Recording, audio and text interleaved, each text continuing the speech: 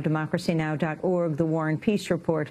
I'm Amy Goodman as we continue our coverage of Hurricane Sandy. The Nuclear Regulatory Commission has acknowledged the massive storm could impact coastal and inland nuclear plants. At least 16 plants are in the storm's projected path, including North Anna and Surrey in Virginia, Calvert Cliffs in Maryland, Hope Creek and Salem in New Jersey, Indian Point in New York, Millstone in Connecticut.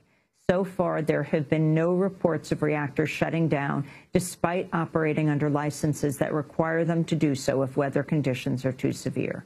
The Nuclear Regulatory Commission met on Sunday to discuss the precautions needed to secure vulnerable plants during the storm. Spokeswoman Diane Skranke said, quote, "They're all designed to withstand the natural phenomena, including hurricanes and what comes with hurricanes, high winds, high water, that kind of thing."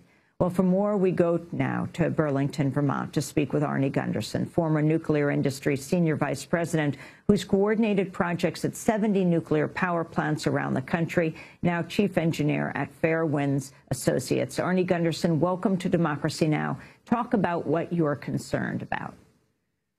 Yeah, thanks for having me. The key here is that when a uranium atom splits, that only gives off about 95% of the power. So when these plants shut down, 5% of the power is still going to come out of the power plants after they're shut down. I think the industry should preemptively shut down plants in the storm's wake, but it's not going to solve the entire problem. It's really likely that the grid, the electric grid that's out there, will collapse, and these plants will become islands. Electric islands, and they'll have to rely on their diesel generators to provide power. A bunch of these plants are in refuelings right now, and when you're in a refueling outage, you are not required to have all your diesels running. You can be tearing apart one and only have one diesel on available. So the concern is that should they lose off-site power, all of this heat needs to be removed, and you're relying on just one diesel to keep the nuclear reactor cool. Can you talk about what you feel needs to happen right now, and talk about nuclear power plants in Connecticut and Vermont, your main concern?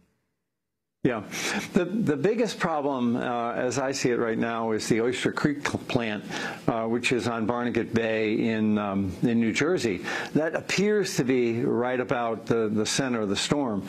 Oyster Creek is the same design, but even older than Fukushima Daiichi Unit 1. It's in a refueling outage.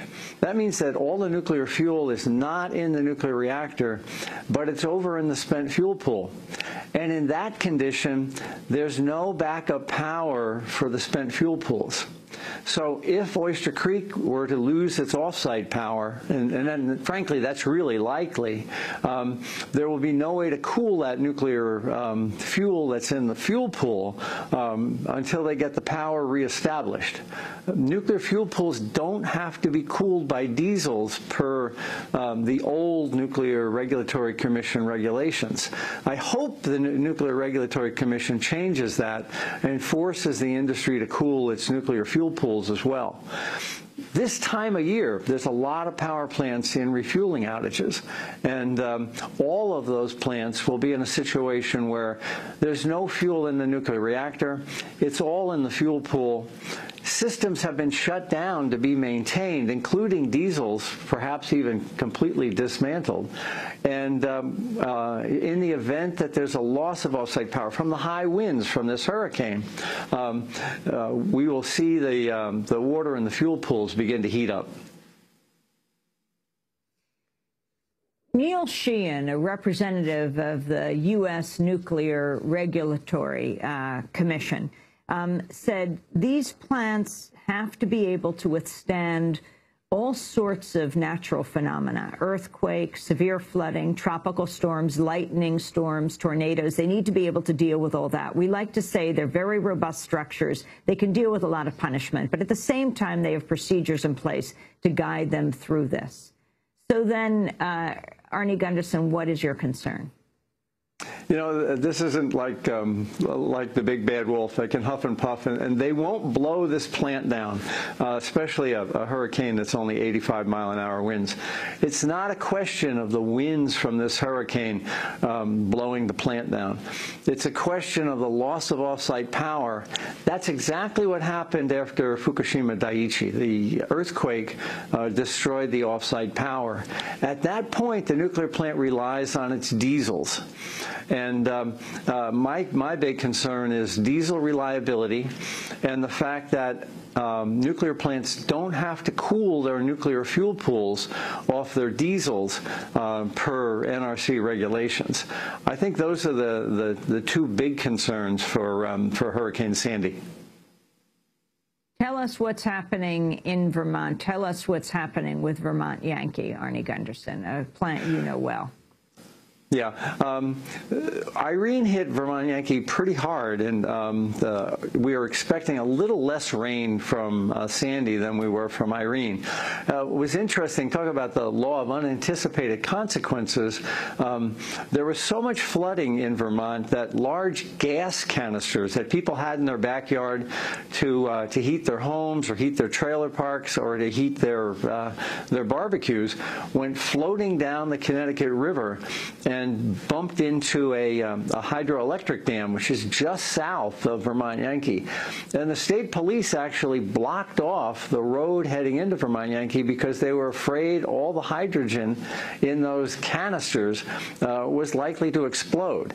Now, that's not in the design bases of a nuclear power plant. Nobody ever thought that, that we'd have to worry about explosive gases floating down rivers by our nuclear plants and potentially causing damage.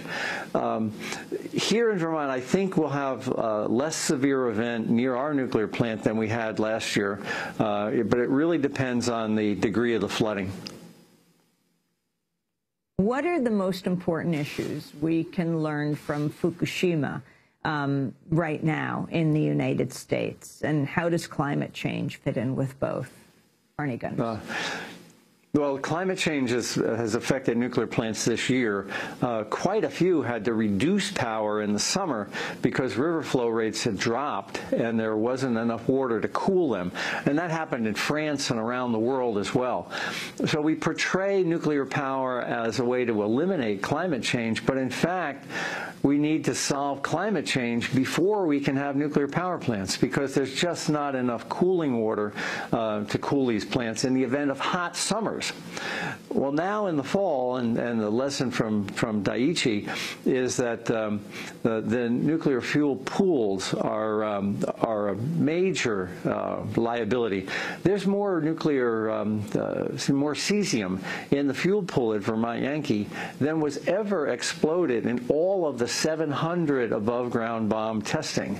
I think the most important lesson we can take out of the Fukushima Daiichi in climate change, and especially with Hurricane Sandy, is that we can't expect to cool these fueling pools. We need to remove the fuel. We need to put it in dry casks and get it down from these high fuel pools, get it down onto the ground in dry cask storage.